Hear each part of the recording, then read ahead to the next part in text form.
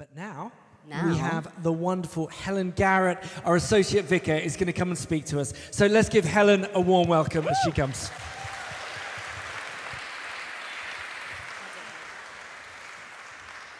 I'd love to add my welcome to Dan and Kate's this morning. It's so good to see everybody here.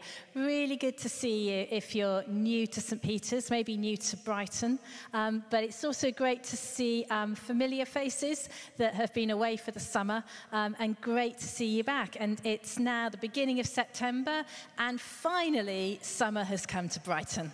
So we're all back at school, back in the normal run of life, and it's going to be sunny this week. So it's down the beach, working on the beach this week. It is the start of term, isn't it? Whether or not this is something for you because you work in a school, you've got kids who go to school, you've got kids at university, you're at university, it's the start of a new term. It's the start of a new academic year. And I think there's something that seems to be hardwired into us, that whether or not it's our personal experience, we have the sense that this is like another new start in the year. And so I wanted to talk this morning about something that, as I've been thinking about a new term, a new year, actually what was ticking away in my head and in my heart. And the slight clue was in the title when it came up. It's gone now, but it was around fruitfulness. And I think there's something about a new academic year or a new term that sometimes gets us thinking about, okay, so what am I going to be doing that will be fruitful? What is going to be a kind of positive outcome of what happens through this year, through this term? And some of the time we can get tied up in that. Some of us love a goal. So some of us love the start of something new and we're going, right, by the end of this term, I want to achieve this. Others of us find actually that quite threatening and difficult. And we see, well, in the circumstances I'm in at the moment, it's as much as I can do to kind of get to the next day, not be thinking about goals in the future.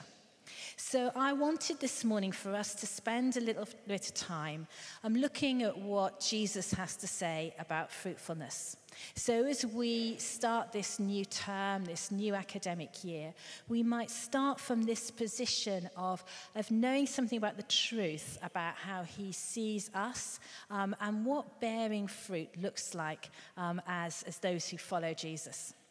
Now, he has a bit to say about it, and there's one particular passage that we're going to look at this morning, and it's in John's Gospel. So it's in John's account of Jesus' life, and we're going to John chapter 15.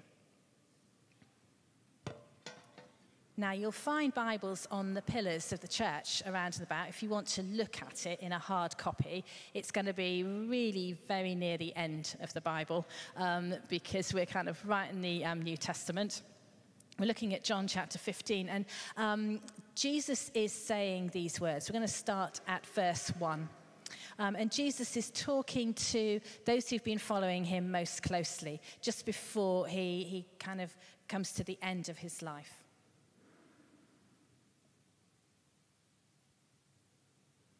And he says, I am the true vine, and my Father is the gardener. He cuts off every branch in me that bears no fruit, while every branch that bears fruit he prunes so that it will be even more fruitful. You are already clean because of the word I have spoken to you. Remain in me, as I also remain in you.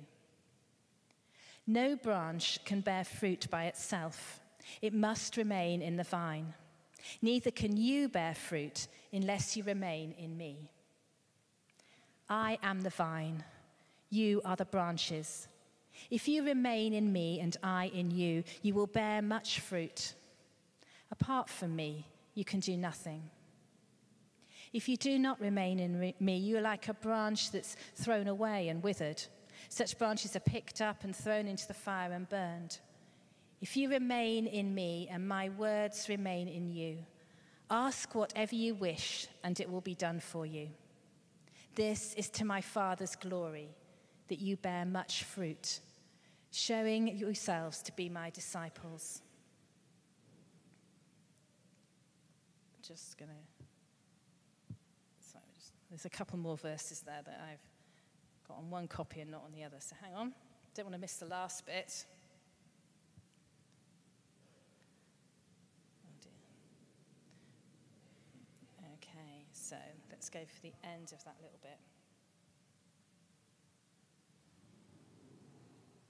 Oh my goodness. I've actually haven't copied it. That's the problem with copying stuff onto the iPad.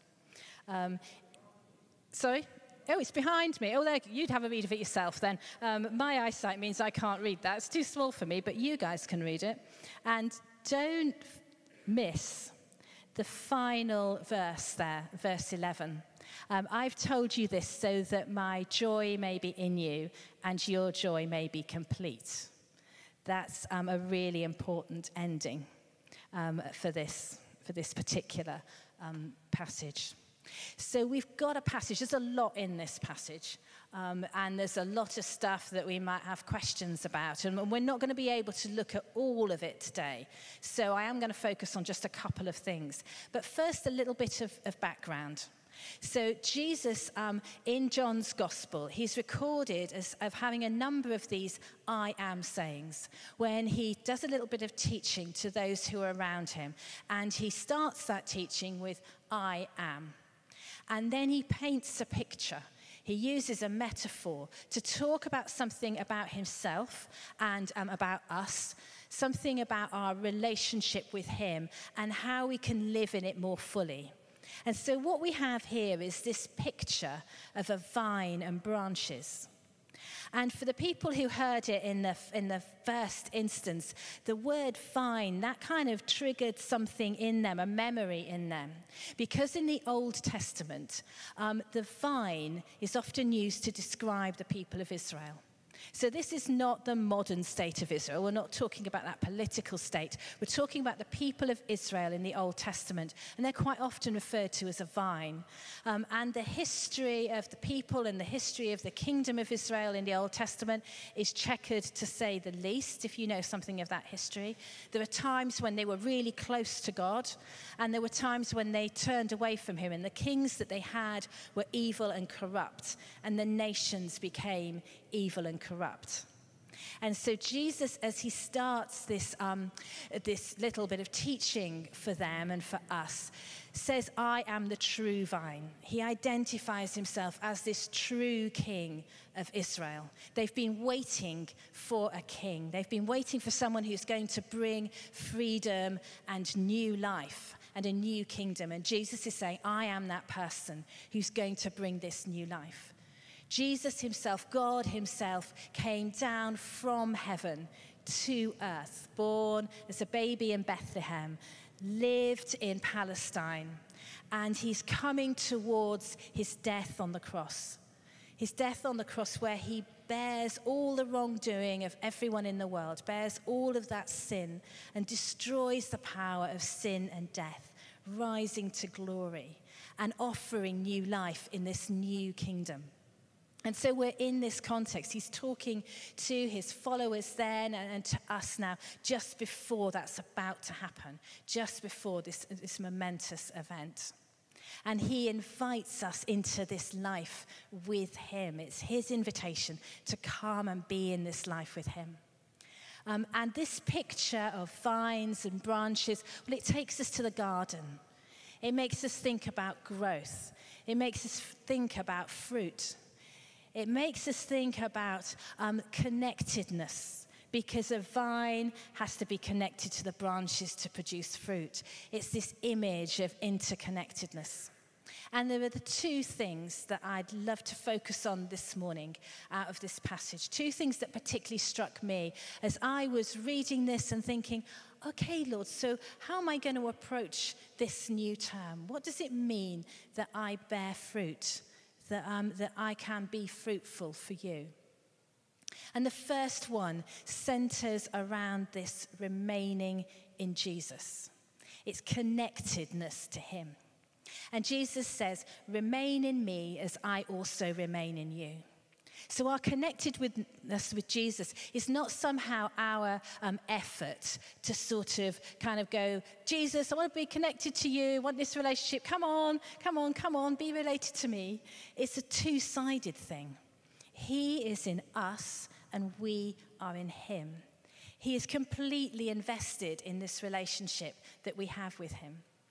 And in fact, he's the one that makes it happen in the first place. It's his loving actions on the cross that bring us into a relationship with him. But here he's encouraging us to remain in that relationship, to know, to explore what it is that we've already got in him. It's not about striving for him to love us. It's about learning to experience all of what that means for us. And it's at the very heart of what it is to follow Jesus, to be a Christian, is to know that we are deeply in this relationship with him. And he gives us two ways in which we can explore this remaining in him, explore the depth of what that is.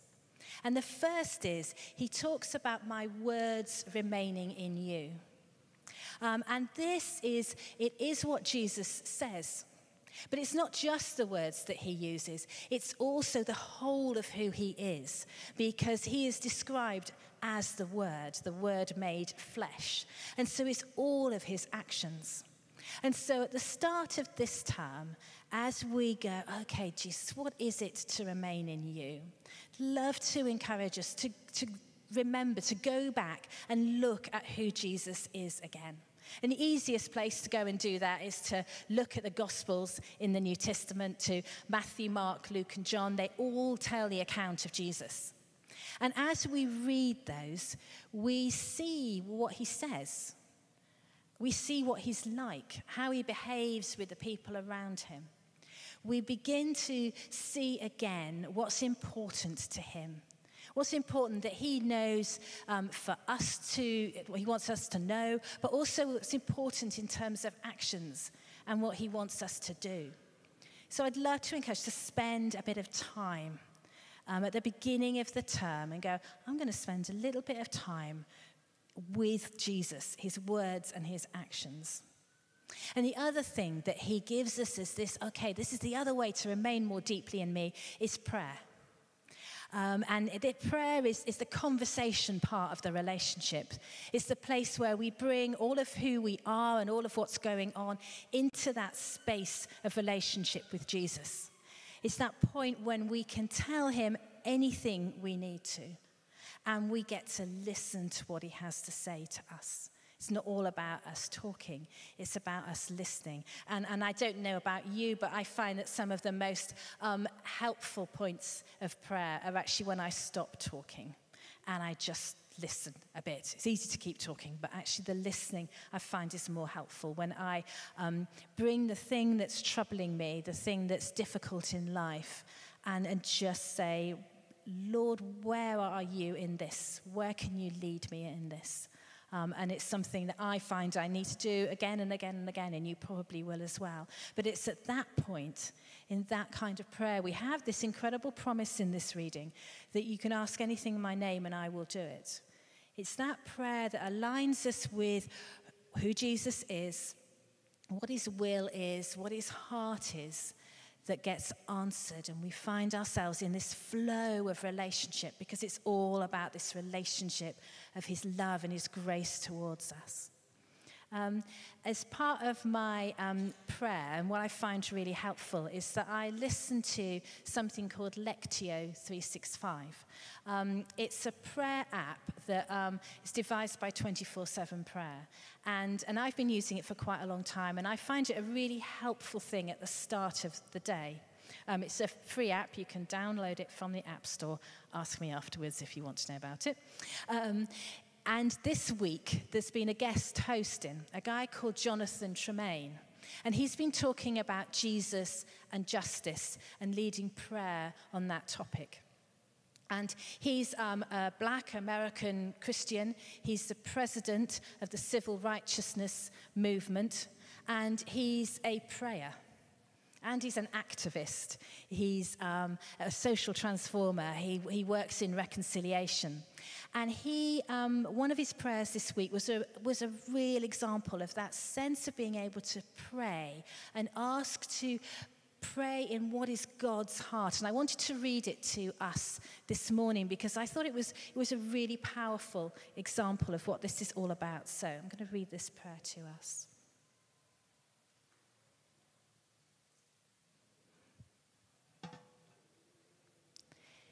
Jesus, will you break my heart for what breaks yours?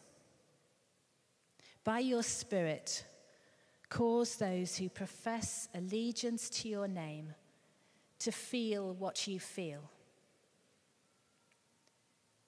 Produce within your church tenderness that is rooted in godly sorrow.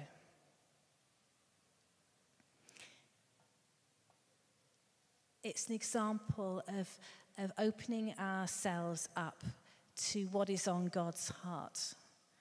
And that kind of prayer starts to change us because it gives us space for God to start to lead us in our thoughts and in our emotions into where he's already going. It's a very powerful kind of a prayer. And it's one of the ways in which we remain in Jesus, in which we experience and explore all of what this relationship is about. One of the translations of the Bible translates that word that we've got, remain here, as abide. And I think that word abide adds a kind of slowness to the whole action of remaining. It has a sense of time spent, of time to choose something over, not rushing on quickly, but time with Jesus. And I think that's what he wants to offer us at the start of term, whatever our circumstances might be, to just encourage us to spend a bit of time with him. Now that time, depending on what life is like, can be really hard to find. Some of us are really time rich, and that's not a difficult thing to do. But some of us are time poor because we've got a whole lot of stuff that we're responsible for. But every little bit of time counts. So don't despise the few minutes that you pick up the Bible and read about what Jesus is, some of the words that he says. Don't despise the few minutes that you can catch to speak to Jesus in prayer. Start with the small bits, because the small bits really count. And I can speak out of experience. The small bits count. The long time is great, but don't not start because you can't pray for an hour at a time. Start on the small bits. Remaining in Jesus, connectedness to him, is at the heart of what it is to be in relationship with him. It's the heart of what he offers, this beautiful, grace-filled relationship of love that he offers to us and wants to be part, and invites us to be part of. So the second thing that I want to just touch on for this morning, and we talked about this connected with this Jesus, and the other part is about producing fruit. What is this fruit, and how is it produced? In the passage, let's go back to verse 5. It says, "No branch can bear fruit by itself; it must remain in the vine. Neither can you bear fruit unless you remain in me." There's something incredibly obvious about a living plant. You're not going to get any fruit off a vine if it's not connected to the branches and to the vine itself. So what Jesus is saying here is he's going, actually, in me, you're going to bear fruit. There's a reassurance we're going to bear fruit. But apart from me, you can't do this on your own. And what does the fruit look like? Well, first of all, what it's not. And what it isn't is material success. It isn't about, being able to achieve those projects or a certain salary or some kind of success in that sense in life.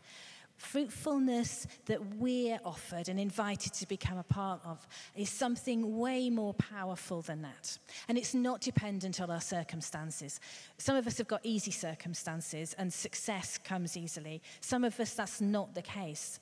But this is not something that depends on our success. This is fruit that lasts, that is strong, is free from circumstance and present in every circumstance.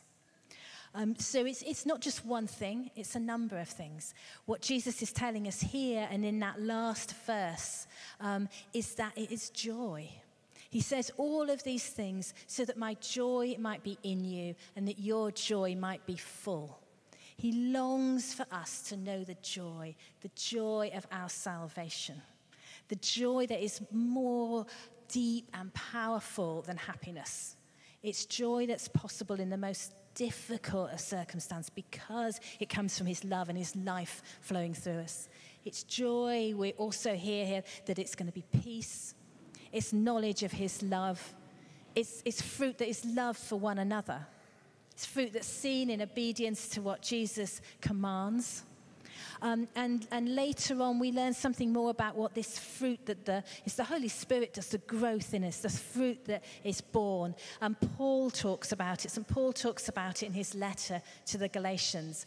And he says, the fruit of the Spirit is love, joy, peace, patience, kindness, faithfulness, gentleness, goodness, self-control. It's all of these things. It's this fruit that he longs to grow within us. It's what we both experience ourselves, but it's also what we offer to those around us. That's amazing. It's not just something that we experience. It's something that Jesus says, you can bear this fruit and you can bless the people around you with this kind of fruit. And the other thing about the fruitfulness that he has in mind here is the context in which he's speaking. He's speaking at the end of his life on earth, before he goes to the cross, and he's raised from the dead and goes back to heaven. And he's giving his followers then and us now a mission, being invited to be part of his mission. Because Jesus loves those who don't know him yet. And he wants those who don't know him yet to love him. And he invites us to be part of that fruit that comes out of a relationship with him, that he enables us to witness to that love to all the people around us. And so we are all involved in different communities, work communities, the places where we live, our neighbours, our families, the things we volunteer with, the people that we see through all of these are our communities. And these are the spaces in which he says, you can bear witness to me. I can use you, the fruit that's growing in you, to bless the people around you, which I think is an amazing gift to us. He wants us to be involved in this bearing of fruit that means that more people come to know him because he loves those who don't know him yet. Part of this bearing fruit, you'll have probably noticed, is that line about God pruning, God the Father pruning in order to bear more fruit. Pruning is an interesting thing, isn't it? I think when it happens personally, we're not quite so, it's not a comfortable thing. And actually, I find actual pruning of plants a little bit uncomfortable as well. For a vine to produce fruit, it has to be tended, it has to be pruned. And actually that's true for most plants. I like pottering about and doing a bit of gardening, but I struggle with pruning. I don't really know what I'm doing. I need someone to teach me how to prune. And I have two kinds of plants. I've got some lavender plants and I've got a hydrangea. And with my lavender plants, I'm not doing very well. I don't really know how to prune it. It seems a bit drastic, cutting it all back. I just like it getting bigger. So I've allowed it to get bigger and bigger. And when I went to look at it the other day, most of it's kind of grey, and there's only a little bit that's green. And I fear it's because I didn't prune it, because I allowed it to just grow any old way. And now it's not really growing at all, and it's not bearing anything like it's supposed to. However, I have a hydrangea, and when I bought this, it came with instructions for pruning, my favourite kind of instructions when I'm gardening. And this hydrangea, it's in flower at the moment, so it has these beautiful white flowers, a bit like a candle wick. And as we get further into September, they're going to go pink, and then eventually the flower heads will, each of those little petals goes crispy and brown. but the pruning instructions tell me to leave those. And when we get to spring, I have to cut all the branches off the bush right down to 30 centimetres above the ground. So I've got this great big bush, and my instructions are cut it right back. And I cut it right back, and it looks dead. It looks terrible, because all I've got is a few sticks 30 centimetres off the ground. But almost as soon as I've cut it, these little green buds appear where I've cut it. And then out of the buds, the shoots come. And of course, out of the shoots, the flowers come, because that's the only way the flowers will come, is off these new buds, not off the old sticks. But actually, it's difficult. It feels drastic, but it's the kindest thing to do. And actually, to prune something is to care for it. And God has this line about pruning us because he cares for us, because it's the kindest thing to do, because he wants us to grow in a good way and to bear good fruit. He wants us to stop doing the things that harm ourselves and others, and to do the things that bring life to us, that are good for us and good for others. But I don't know about you, that I find that it's an uncomfortable process, isn't it? Personally, I find it often happens, I'll be in church and I will hear somebody speaking, or there'll be something that we've sung, or I'll read the Bible, and something will strike me, and I think, ooh, I'm going to have to do something about that in my life, because actually that's not quite right, what's going on there. Somebody may, come up to me, or there may be some circumstance, and I think, okay, my behaviour hasn't been good in that particular place, and it doesn't feel comfortable. But it is, God does this out of love, because he wants us to live fully in the joy that he has for us. And so, one of the things that we might do in prayer at this point in the year is to say, Lord, what is it that you'd like to change in me? What is it that maybe I need to stop doing? And what is it that I need to start doing?